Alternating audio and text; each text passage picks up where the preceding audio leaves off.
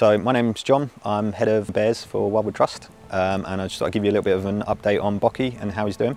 So we actually transported Boki via van to Noel Fitzpatrick's centre, and he underwent an MRI scan, and the results from that came back that he actually is suffering from something called hydrocephalus, which is a build-up of fluid on the brain. Unfortunately, we're not entirely certain still what is the cause of that. We obviously will keep working to find out, and we'll do our absolute best by him. But there is surgery that Boki can actually undergo. So he can have a shunt put in that will lead from his brain down into his stomach, and it will actually alleviate the fluid that's building up on his brain. This is a very, very rare thing. So this has only ever happened, that we know of, has only ever happened to one other bear in history.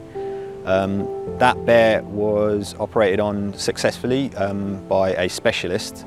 His name is Romain Pizzi, so specialist international zoo vet, and he has actually he's volunteered to actually come to Wildwood, and he's going to help us, and he's going to perform that surgery on Boki himself, which is absolutely amazing. So I say, you know, it's only happened once in history, and we've been unbelievably lucky to be able to get the vet who performed that operation before is going to come here and do it again. So that's the best news. That's the best possible result we can get for Boki.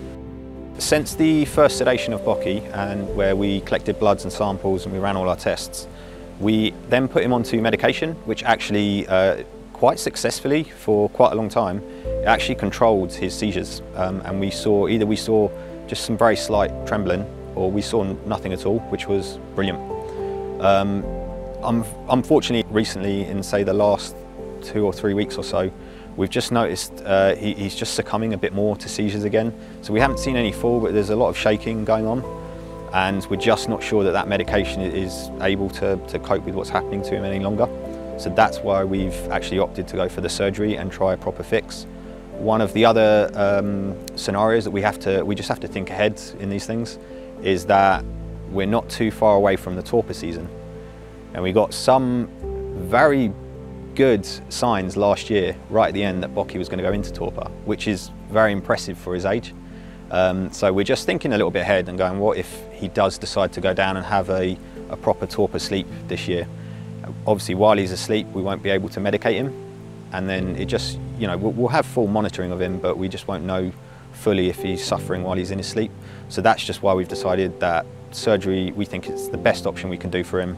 It just gives him the best chance of living a long, happy life. Boki is, as you'll know, is unbelievably loved by not just his keeping staff, everyone who works here, absolutely everyone. People come up here all the time to see him. Let alone that is the guests who come in to see us, and they come in to see all these animals. And Boki is just, you know, loads of our messages online are always about Boki and how he's doing, and a lot of the photos that get shared are normally Boki himself, because he's just such a young, lovely, charismatic animal, and people just really, really take to him. So I just think it's good just to be open and honest about what he's going through, and just, you know, really try and ensure people that we're doing everything we can to give him the best treatment we possibly can. So we just want to say thank you to everyone, genuinely, for coming to see Boki, for asking us about him, for asking us how he's doing online, all the stuff you do. It really means a lot to us as well, because obviously you work with an animal, and then when any of them start to feel unwell, it always kind of takes a personal toll on you. So it's really nice to know that he's cared about in such a wide manner, and just want to ask people to continue supporting us in that way, continue asking about him and coming to see him and see how he's doing. We just really, really appreciate it. And just to let everyone know that we will keep you updated on how Boki's doing.